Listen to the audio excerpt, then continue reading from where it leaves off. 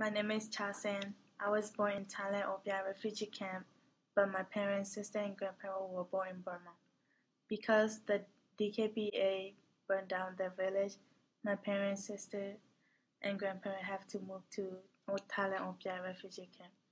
In 1999, while my mother and family were escaping, I was in her room. When I lived in Thailand, I did not get enough education. I was only in first grade when my mom decided that she wanted to move to the United States.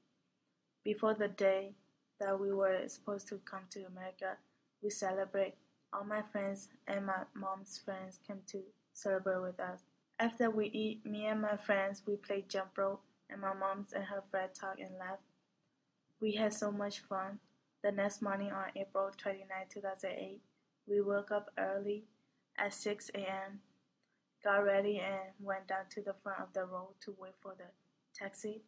When I was in the taxi from Thailand to Mesa, I felt really dizzy because I had never ridden in a taxi before.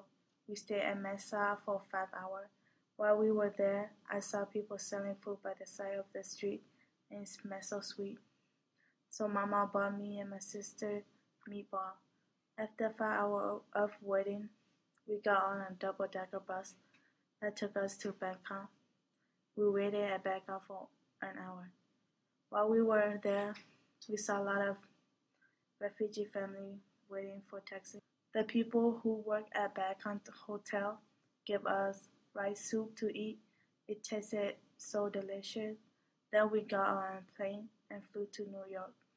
On the plane, I was really tired, so I fell asleep, and when I woke up, I saw food on the table in front of me.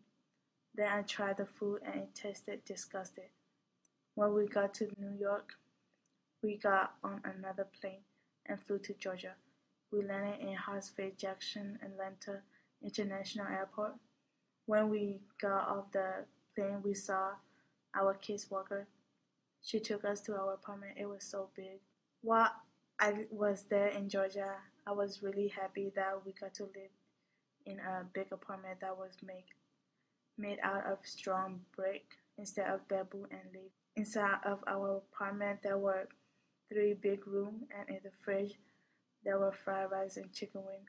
After living in Georgia for 3 years, my mom decided to move to Minnesota because we don't have good medication in Georgia. Now in Minnesota, I have a good opportunity to get education and a better life.